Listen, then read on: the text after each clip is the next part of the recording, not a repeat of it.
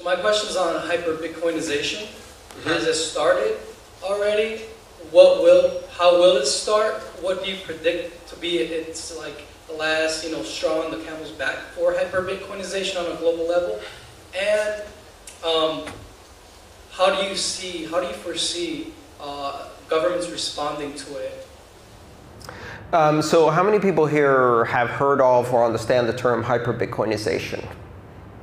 Not enough. Great.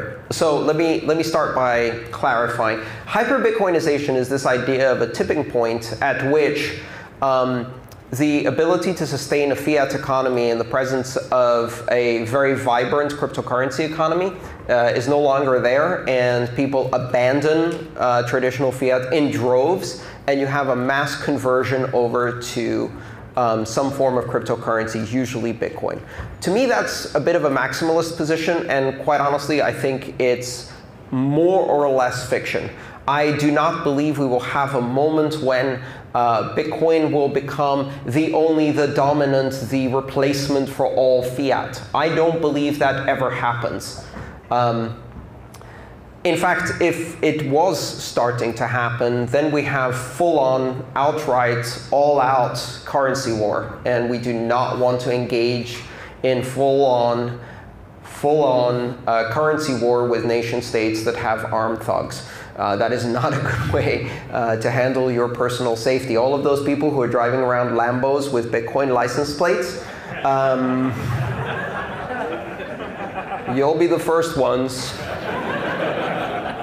But then again, I don't think hyper-Bitcoinization honestly happens, certainly not on a global level. I think you might have tipping points where certain countries that are suffering from irreversible currency crisis and collapse, that cannot establish pegs to traditional currencies like the dollar, for example, and cannot afford to launch a new paper currency because, quite honestly, the cost of printing paper currencies is in the tens of millions of dollars. And very often the countries that are having these collapses at some point realize they can't actually afford to print the new currency. And that becomes a gating problem. We've seen that happen in Venezuela, in Zimbabwe, in Brazil, and a few other places where the cost of printing exceeded the resources the government had. So it turns out that's the cure for inflation, right? Run out of money to print money. So I do think in some countries you will see, as a last resort, the people of that country choosing to conduct a majority of their business in a cryptocurrency because it is the best, most portable, most accessible alternative out there. I think we will see that happen, but it will happen on a local basis. And I don't think it happens in a massive global tipping point, everybody fleeing for the exits moment. I hope it doesn't.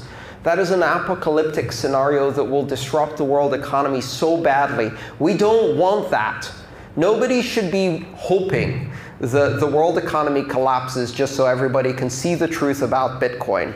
That is cutting off your nose to spite your face, right? Oh, great, we'll all have Bitcoin. Yes, also we'll all be part of marauding bands of Mad Maxian personalities fighting for scraps of food in a wasteland.